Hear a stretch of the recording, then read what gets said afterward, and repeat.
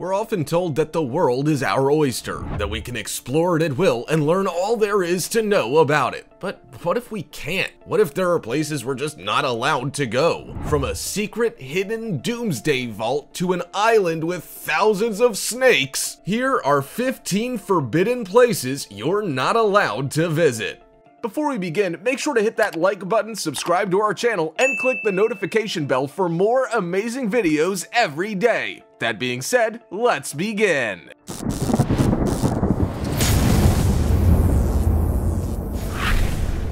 Number 15. The Buzuja Monument. On Mount Buzuja, at the site of a battle between the Ottoman Empire and the Bulgarian rebels in 1868, sits a building that's both unique and hypnotic. The building is known as the Buzuja Monument and is the former Bulgarian Communist Party headquarters. It might have been a former headquarters, but it looks more like a UFO. Therefore, it goes by the name of Bulgaria's UFO and is a popular destination for urban explorers. It sits on a bald hill nestled between forested gorges and rolling mountains, and now lies abandoned. The monument was built in 1981 to both house the Bulgarian Communist Party and serve as a monument to historical events. However, after the Soviet Union collapsed in 1989, it was abandoned and left to fall into a state of disrepair. Vandalism and time have made the monument dangerous, which is why it's now forbidden. You can visit and look from the outside, but there are security guards to prevent people from entering. Not that you can anyway, for it's now packed with stones and has welding and metal plates to prevent entry. This unique monument is permanently closed, and time will tell whether it's demolished or returned to its former glory as a kind of museum and memorial to past events. Number 14. North Sentinel Island, India. Traveling somewhere new can be quite nerve-wracking, especially if you don't understand the culture. But what if visiting somewhere new could also be dangerous? All travel to the North Sentinel Island in India is prohibited, and it's not worth breaking the rules to find out why. North Sentinel Island forms part of the archipelago in the Bay of Bengal and is one of the Andaman Islands. South Sentinel Island is also included. A tribe of Sentinelese people lives on the island, which, for as long as anyone knows, has rejected contact with the outside world. But they don't just say no thank you and send your boat away. They fire bows at you with every chance you won't get away. The Sentinelese people are one of the few groups left in the world who have not been influenced or impacted by modern society. Such is the danger associated with travel to the island that the Andaman and Nicobar Island Protection of Aboriginal Tribes Act of 1956 prohibits anyone from getting within 5 nautical miles of the island. But the dangers are not only for violence from the tribes, but their well-being. They're not immune to outside diseases, which means any outsiders can pose a significant risk. The Indian Navy patrols the area to ensure no one flouts the rules, but people do anyway. Indian authorities do not prosecute the Sentinelese people for murder, but they also don't want to give them any reason to carry it out either. An American adventurer by the name of John Chow paid fishermen to tow his kayak to the island so that he could bring Christianity to the remote group. He brought with him food and a football, but was taken down with bows and arrows after speaking to the tribespeople. 7 fishermen were arrested for helping the 26-year-old missionary reach the island. Number 13. North Border Island, USA. Between Rikers Island, Manhattan, and Queens in the United States sits an island with a sad and spooky past. It's not open to the public, but that doesn't stop urban explorers and thrill seekers from making their way there anyway. The North Border Island could have been an island paradise, but it's not, and likely never will be. It was once where patients with diseases went to be quarantined, and where they spent their sad existence peering longingly out the windows toward the city they had to leave. The island had a morgue for taking care of those who never recovered, as well as a lab for the analysis of phlegm. If those early days were not enough to convince you of this island's sadness, then the considerable loss of life will be. In 1904, over 1,000 people died when a charter boat caught fire off the island. Only the 9/11 attacks have eclipsed that number in recent years. When medication advancements no longer saw the need for such extreme isolation protocols, the island was turned into housing for returning soldiers. It then became a treatment center for young drug addicts. The costs outweighed the benefits, and it's now an overgrown parkland controlled by the Parks Department. Ideas have been thrown around to use it as a dump dump or a jail, but for now it sits empty and abandoned with no concrete plans for its future. Number 12.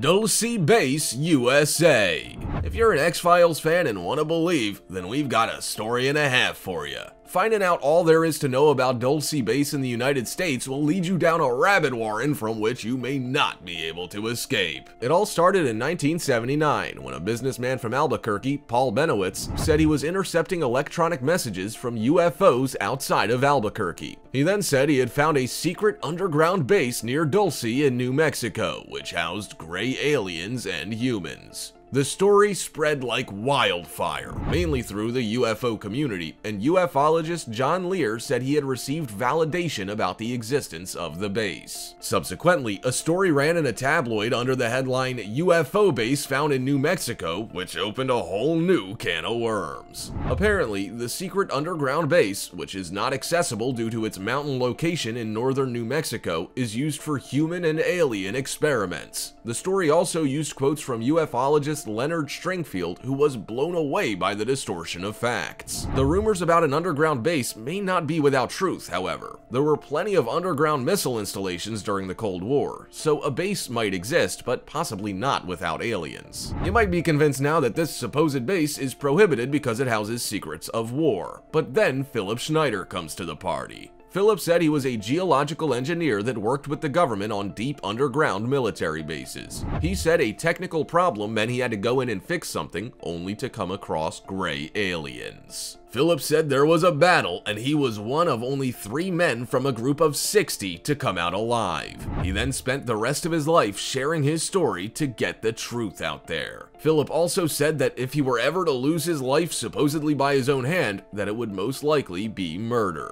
He was found with a catheter wrapped around his neck in 1996, so it's up to you to form your own opinion. Number 11. Doomsday Vault in Norway. When you hear about a doomsday vault hidden in some faraway secluded mountainside, you might think it houses some pretty cool stuff. There might be weapons, oil, fuel, maybe some food supplies, but what about seeds? Not as cool, but pretty important all the same. There's a hidden vault in the mountainside between the North Pole and Norway, sitting peacefully above the Arctic Circle. Within it are millions upon millions of seeds from countries all over the world. In fact, this vault, known as the Global Seed Vault in Spitsbergen, has 9,300 seed types for various food crops. While zombie apocalypses might be one reason why you would need to keep nearly 1 million food types, the real reason is a little more realistic. They are there to protect against gene destruction and the loss of genetic material for various food crops. The vault is home to 13,000 years of history, and no one is allowed to visit it. The steel door juts out from the mountainside in a neutral part of the world, far from political challenges and war. Its location was chosen for this very reason. All countries can send their seeds to this location without fear of them being destroyed by other countries or groups that don't like your country or what it stands for. In essence, this vault is future-proofing the loss of vital crops, and we would say this is a pretty good reason why it's forbidden for people to visit. Number 10.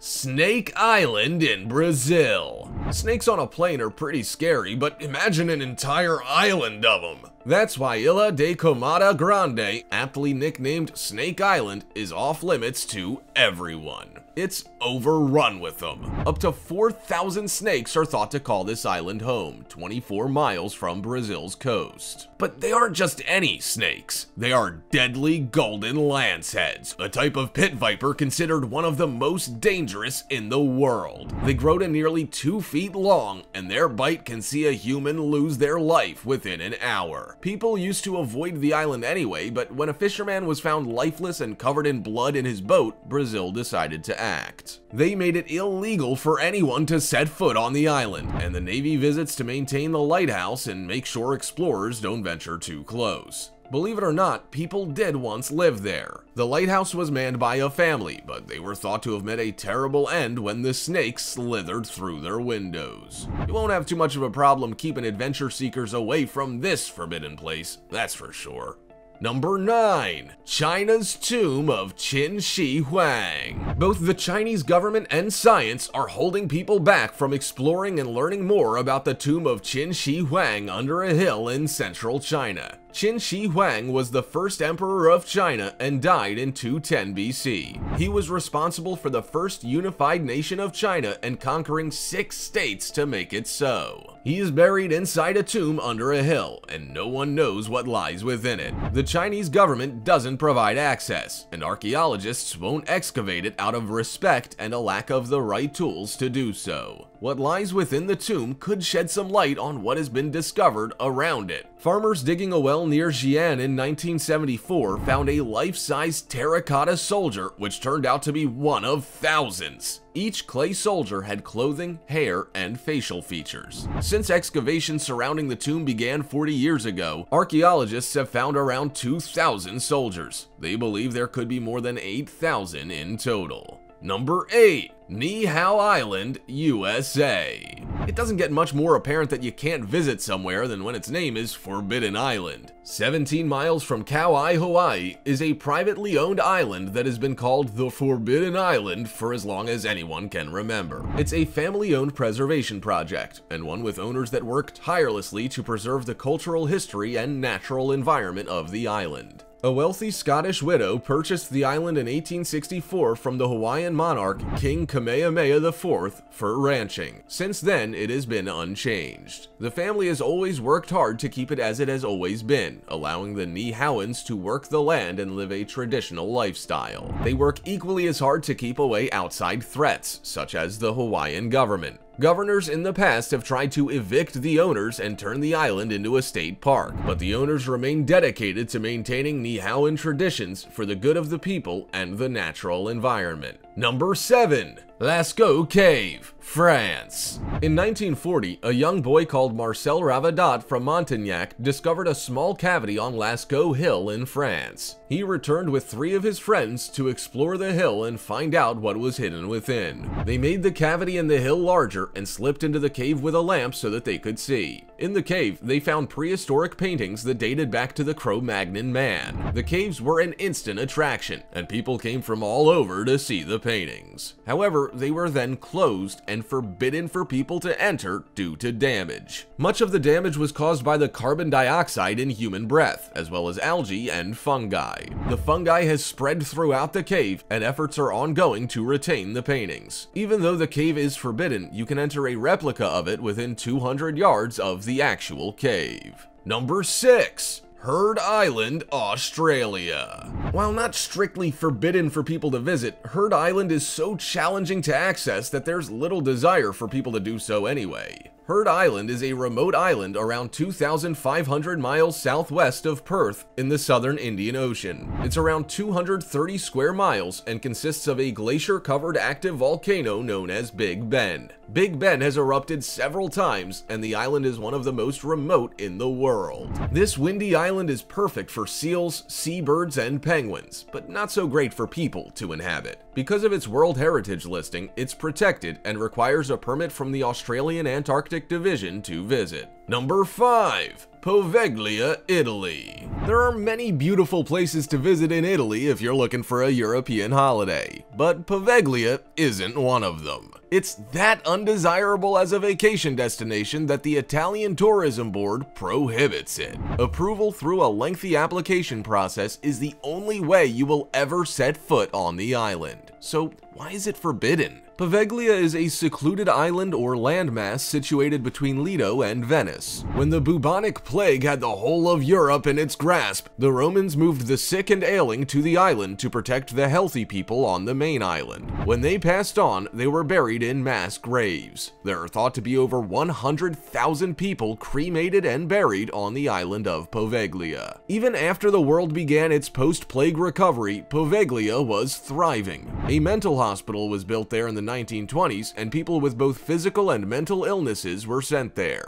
It was also home to a doctor who would carry out awful experiments. Supposedly, he fell off the bell tower or was pushed and lost his life surrounded by an unusual mist. The mist is thought to be one of many signs that Poveglia is haunted. Ghost Adventures visited the island to film a documentary and noted many strange and spooky abnormalities. Even Italians know better than to visit this island, so it's best that tourists do as well. Number 4. Vatican Secret Archives. The Vatican Secret Archives are very misunderstood. We've been told to believe that the Pope is hiding secret evidence of aliens, demons, and more within the deep, dark depths of the catacombs. The reality is a little less interesting, but that doesn't make what is in the archives any less protected. What exists within the archives is, more or less, documents, letters, and communications between 4 centuries of popes and other papal correspondence. Up until 1881, all records within the archives were kept a secret. It wasn't that they were juicy gossip, but the 17th century was a time when exchanges between popes and kings were not something the general public needed to be privy to. However, in 1881, all that changed. Pope Leo VIII decided that it would be okay for researchers to see some of those documents. Given that there are around 50 miles of shelving and records back to the 8th century, those researchers are unlikely to view them all. What's more, there are many rules surrounding entry into the Vatican Secret Archives. You must be a scholar, and no student, amateur historian, or journalist is given access. You must also have credentials that are valid for 6 months, and you must request specific documents, and up to 3 per day. If the materials you're looking for don't happen to be within the section you asked for, then tough luck. You're walked into the archives with Swiss guards. While computers are allowed, you must type out everything you need then and there, as photos are not allowed. It's a lot of hard work to see what lies in the famous archives, so very few have ever been given the privilege. Number 3. Medjugorje, Russia. Around the world, there are islands and past tourist attractions that you can no longer visit. But what about entire towns? Medjugorje is a closed town in Russia's Republic of Bashkortostan. It's 120 miles southeast of the republic's capital, Ufa, and near Mount Yamantau in the southern Ural Mountains. The town, which used to be known as Ufa 105 and Beloretsk 16, was founded in 1979 and gained its status and new name as a town in 1995. No one knows for sure what goes on in this mysterious town. However, some sources say the city is a construction project that began in the 70s when the United States directed their nuclear firepower at the Communist Party's leadership complex. The Soviets sent thousands of workers to sites as remote as this one, and US satellites saw workers there right up until the late 1990s. Rumor has it that the town is, or was, a repository for food, Russian treasures, and as a nuclear bunker for Russian military officials. But given the town is closed and subordinated to the Russian federal government, we may never know for sure. Number 2. The Queen of England's bedroom.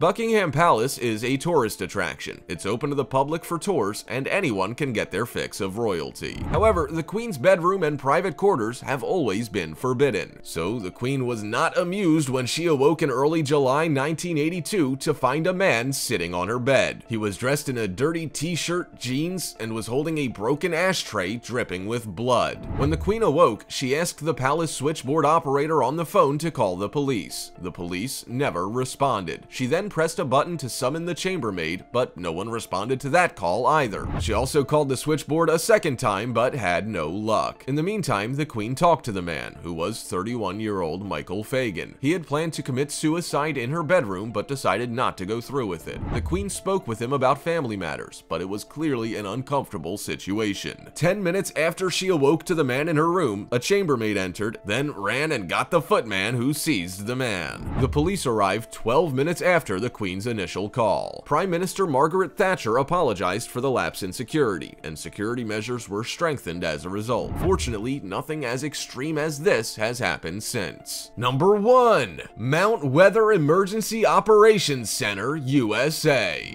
The government has gotten reasonably good over the years at keeping important information to themselves. Often it's in the interest of public safety, but that doesn't mean there aren't things we're all desperate to know. Mount Weather Emergency Operations Center is one of them. No one knows exactly where the Operations Center is, only that it's around 48 miles from Washington, D.C. in the Blue Ridge Mountains. It consists of a 600,000 square foot underground facility and a FEMA complex above ground. The center was built during the Cold War in the case case of a national disaster. It was to be a relocation site for high-level officials and has been used by Dick Cheney on September 11th and Robert F. Kennedy's top aide during the Cuban Missile Crisis. But it's not just any ordinary bunker. It has a police and fire department, sleeping quarters for 2,000 people, a security system, mainframe computers, and a TV and radio studio. The center is accessible via Virginia State Route 601, but you won't be able to get close due to heavy security. This potential center of salvation is strictly for the elite in a crisis, and there's no chance of seeking shelter there unless you're a government official or right-hand man. It's natural for us to want to explore something we're not allowed to see. So which is the place you're most tempted by? Do you think you could ever go to one of these places? Also, check out our other cool stuff showing up on screen right now. See you next time.